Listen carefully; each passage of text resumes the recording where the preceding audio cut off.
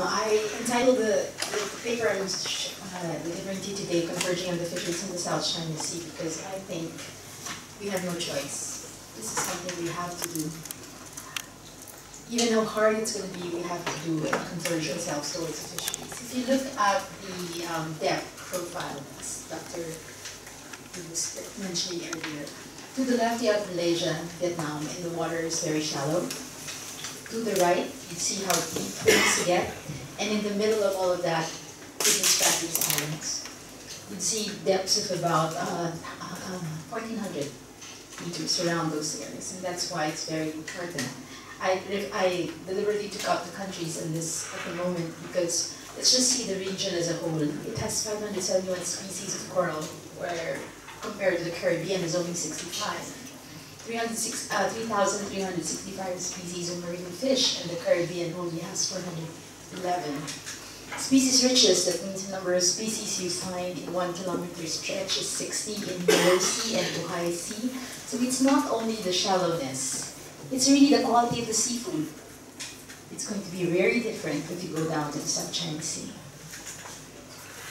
The region is known as the center for the Coral Triangle. It's the center of marine biodiversity. It just means, compared to the whole world, more species of anything marine is found in this area, and as you move towards the periphery, the number of species decreases. That pattern is very common for many species, but the ones that I like to work with are fish, coral, and cowries, and you can see just how that pattern is consistent. Why that is the case is really an issue of biogeography and how the Earth was made.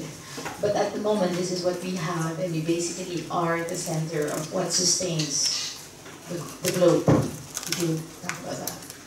This is what I do. I look at fish, I look at coral. I've been doing this for like 20 years, but way back in 1998, when the first book came out, South China Sea Third World War, we made a proposal to the MacArthur Foundation, the Catherine D. MacArthur Foundation. I was under the mentorship of John McManus, and we worked on a population interdependencies in the South China Sea project, looking into the genetic makeup of all of these. So that is the reason why somebody like me, who's a molecular geneticist, a fisheries and a marine biologist, is actually in this discussion. So my heart goes out to the small scale fishing.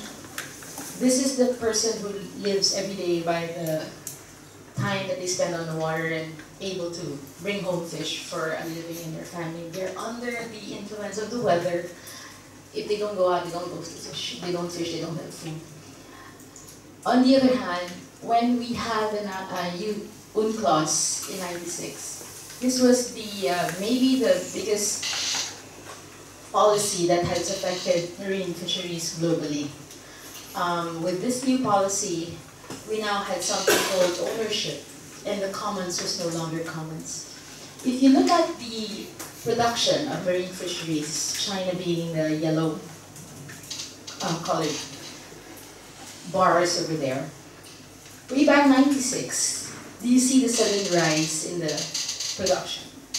There is this very steep increase, but the proportionality in the early '60s, it was 50%, 30% from China, but now it's 70%. So I look at this and I think if there's anybody who has a stake in the fisheries, it's the people who actually have dependent on it more than anybody else.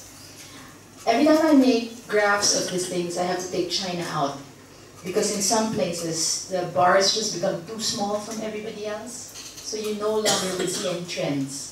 So you make a graph and you say, this includes data except China. So looking at the recent State of the Fisheries and Aquaculture report, this is just for marine fisheries, so I'm pulling out marine fisheries. Top one is China, next is Indonesia. Looking down up into the top 20, I think this is, we'd see Vietnam, there's Philippines, there's Malaysia, Thailand, Taiwan. So the region, I think, is already providing more than 70% of the whole marine fish supply of the whole world. The other one that is very high would be Chile and Peru, but you could see how sporadic that catch is depending on the anchoveta fisheries. So, just in terms of fisheries, we cannot underscore the region as well as that South China Sea. So it's 3.6 million square kilometers, as was mentioned earlier. It's the third largest sea globally, next to the Australia, I think, and there's two, Mediterranean. There are 2,300 species of fishery resources, so I'm not really sure if this is just because there's more. I think this is because there are more species that people actually eat and prefer. There are 190 million people who live in the coastal areas and depend on fisheries for food and livelihood, and we're talking about 70 million tons of fish, worth about $22 billion. This is just landed within the South China Sea. So I'm not taking all the countries, I'm just taking South China Sea for that number. So in total, there's a larger economic activity supported by these fisheries, and it's about 66.7 billion, and there is an estimated 3.37 trillion in cargo that passes through the sea.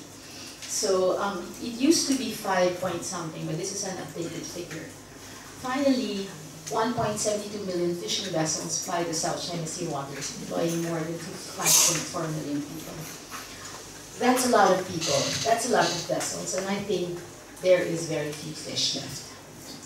If you see these two kinds of boats, you see the ones in the foreground, that's the small scale fisher. Barely motorized, going more than 15, not more than 5 kilometers, 15 kilometers from shore. And behind it, you'll see the commercial fisheries. Those are the fishes that are, those are the boats that go beyond into the deeper waters. Within the region, you'd see the Philippines, Indonesia. We have more of these. Maybe because we have inland waters. But if you look at Malaysia, Vietnam, Thailand, they have more of the commercial fishers, the bigger boats. This is what we see there in Malaysia, in Vietnam, and in Thailand. And you could see the difference in the lifestyle and the houses as well. So basically, if you're talking about the fish you see on the upper right-hand side, the groupers, the snappers, these are from coral reef habitats, and they're taken from near shore, like the picture below. Whereas the tunas, the bonitos, the bigger fish, the pelagic fish, the more expensive ones, they're taken by the commercial boats. So they're basically two kinds of fishers. Interestingly, the region eats more fish than anywhere else around the world. If you look at the percentage of fish consumption among the countries listed from this region, Southeast Asia, it's almost 3 times that which is eaten by Australia, Brazil, Germany, UK, or USA. But we cannot separate those two fishers because this is the reef very close to shore, and to be able to have the fish that you see in your tunas and your bonitos, you have to make sure you have a healthy reef, you have to make sure you have a healthy seagrass bed, and you have to make sure you have healthy mangroves. The reason being, the life cycle of the species moves around these different areas. Sometimes they're born in one, they're raised in another, and they spawn in another. But for the tunas, they are eaten. They eat those species. So, the region does not have all of these habitats, and even if they did, it will not be very healthy in many places. Therefore, it's very difficult if you would like to protect the fisheries of the region and only protect the habitats of one country. Looking, however, at the population sizes, the stakes are pretty high for the top China, Indonesia, given their population size, their consumption per person, the inshore coral reefs of the world, and habitats. Malaysia eats the most fish in their diets. And all of these, however, is much higher than the global average, which is basically 15 kilograms per person per year. So if we lose our fish, it's something that's going to be very difficult for us because it is traditionally our diet, it's traditionally the way we have been raised. Taiwan and China seem to have lower, the reason being their aquaculture is very advanced, and they have sourcing fish very much from their aquaculture as well. So here I'm putting this as marine, not fish in total, but marine fish. So that's what it looks like when it gets down from the boat. The difficulty is when you put a net down, you cannot choose what fish is going to get into your net.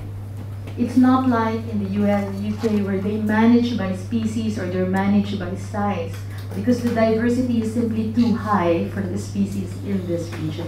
You can get an octopus there, you can even get a shark. But they cannot cut down on what you get. So management is basically by closing seasons, fishing bans, marine protected areas, or restricting years to certain areas. Fisheries management in Southeast Asia is largely spatially explicit. You control by site and not by species. So what is the problem? Overexploitation and overcapacity. We have hit the capacity, the maximum sustainable yield for the region way back in the 1970s. And that is why there was an impetus to build aquaculture, but aquaculture doesn't seem to be taking very well for consumption. Aquaculture is taking very well for production, for sales. You raise the fish, but other people will eat it. So you're talking about prawns here, you're talking about groupers. These are the different kinds of vessels. Apparently they can tell who belongs to what and which country is doing what. And I'm really sad because the Philippine boats are always small, but they go to the same places. They go to where the big boats are, but because the Scarborough Shoals is still within the small-scale fisheries zone of the Philippines, it's very close to shore. What are the consequences of overexploitation? This is what we call fishing down the food web. If you take out the biggest groupers, you will not have a sustainable population and they will not replenish. You now end up with lower quality fish dominating your system. When you take out the lower quality fish, you move down the food web again. And this is one joke we would have around each other. When are we going to stop when we start eating jellyfish? Or simple, ikan bilis. That's all we have in the waters. Because fishing down the food web simply means the quality of the fish is going down.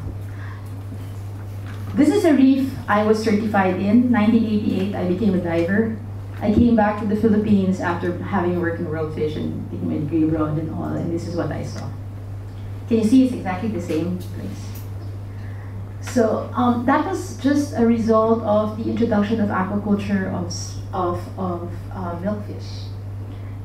And the reefs in themselves are very much in trouble from habitat destruction because of destructive fishing as well. When you fish and you can't find anything anymore, you use destructive fishing activities. This is the reef before Mischief Reef was built. John gave me this picture. I told John, what is the reason they would do this? And then he said, you look down, you look at this, you feel it's a gunner, and then you just put concrete over it. I guess that was the thinking in many of the things that they saw. They jump in, they look at it, they see it, and they relegate it for destruction. But that is not true. Corals can recover. Corals can be, if they were allowed to, and the fish were allowed to return. Unfortunately, if you look at, sorry for the small fonts, I just wanted to make a point here. If you ask a fisher, what kind of fish can go where, you'll have different answers from all those different countries. Some will say we have 2 fishing zones, some will say about 4 fishing zones, others will say the small-scale fishers only go until here, others will say small scale is this big, others will say bigger than that. So I guess this is one of the reasons there's so much trouble in the Scarborough Shoals. Because the definition of who can go where and what is allowed to operate where is not clear between the people who are out there. China has declared fishing ban over the Scarboroughs over their area over there between April 16 and August 1. And when they're not there because their military, or their coast guards prevent them from fishing to recover, the Philippines and the Vietnam will then enter because this is ours. And then you're going to have this big problem saying you're not allowed to get in because the Chinese have basically declared it as a no fishing zone for their own people. And then their people will see that why are the Filipinos in there and why are the Vietnamese in there, and they ram their boats. So it's like, it might be communication, it might be just bullying, it might be all of these things. But I think out at sea is not the time to make an argument. And leaving people behind is also not another way to go around. Because even if I bump my car accidentally in somebody else's car, I won't leave that person on the road if I kind of left them to be almost dead. Anyway, industrial fishing fleets take 10% of the global fisheries employees. You get one job for 100 tons of fish, and only one person gets to benefit of all that. A small-scale fisher is 90% of the global fisheries employees. They have 40 jobs per 100 fish, and these are the number of people that depend on that. So there is really already an imbalance between distribution of wealth there. But when there's no more fish, when the small ones go to where the big ones are, it's even greater injustice. So conflicting policies and fishing zones in closed seasons are really one of the major reasons that we have all this trouble. And this is the giant clam. Aren't they pretty? They're really nice. That's what they fashion out in Taijin areas of those. It's like the sea ivory that was called. It was the shell of the giant clam. On the left are the red fiery corals. As people have expendable income and their ability to buy increases, this apparently is some of the treasures, 7 treasures of Buddha or something like that. And that's why it gets to be very important. So the illegal trade of endangered species is something that's very hard to curb, even if on paper it says that it should not happen. But as long as there are buyers, as long as there are sellers, and as long as there's people making money, and desperate people at that, that can cross boundaries. One of the biggest problems we have is climate change. This is going to change the way fish are distributed and who ends up in whose backyard. I guess this is going to be even greater tension for everybody because they will leave the warmer parts and go to the colder parts. And that means maybe the Spratlys will lose its fish and because it's moving out to somewhere else. Other things we worry about, marine pollution. With all that traffic on the sea, there is greater chances that something will happen and the oil will be all over the place. You've seen that happen a few times towards the oil routes over here. So this convention, however, gives us the right to actually negotiate because it says where the same stocks of associate species occur within exclusive economic zones of 2 or more coastal states, this state shall seek either directly or through appropriate regional or regional organizations to agree upon the measures necessary. You don't find this for oil and gas explorations. You only see this for fisheries. So if there was one policy that can actually help, it's fisheries, but unless it's recognized in the same position as oil and gas and maybe security, it's going to be very hard. This is the project that I ran for a while, and what we basically say is that we need a regional fisheries management is needed now. Even it's very difficult. Fish stocks are ecologically and biologically processes that support them are transboundary in nature. The habitats are crucial for the life cycles and not everybody has all the habitats in good condition. Plus, no single country has the capacity and human financial resources, except China, to monitor, control, and survey this entire EEZ, but I'm talking about the ASEAN region. Indonesia used to be very quiet, but now Indonesia is part of the discussion as well. Joko Widodo has been putting up his own defenses down south in the Natuna Islands.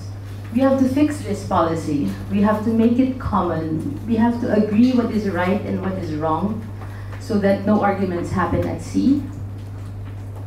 This is a major thing, fishing bans. I guess people just really get angry on this and they will do everything to stop that. If you go through Greg Pauling and John McManus's pages, they were talking about fisheries militia. I think it is true that that happens, but that's where the 2 areas do concentrate. Endangered species, this is a picture from catching of hawksbill turtles. There's a lot of them that get into these boats. So Just to mention, the Declaration for a Decade of Coastal Marine Environmental Protection of the South China Sea, this was signed off by China and ASEAN. This is the recent one, 2017 to 2027, and it does have language, finally, on fisheries cooperation and the agreement to follow certain rules. I've seen this COC from the time it started. I was a master's student then as well.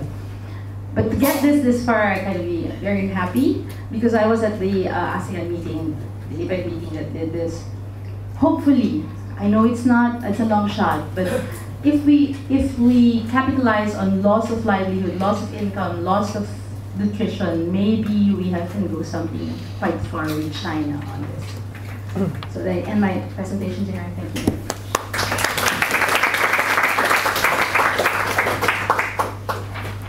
Thank you, Dr. Langman. With that, I will open the floor for questions. I have some of my own questions, but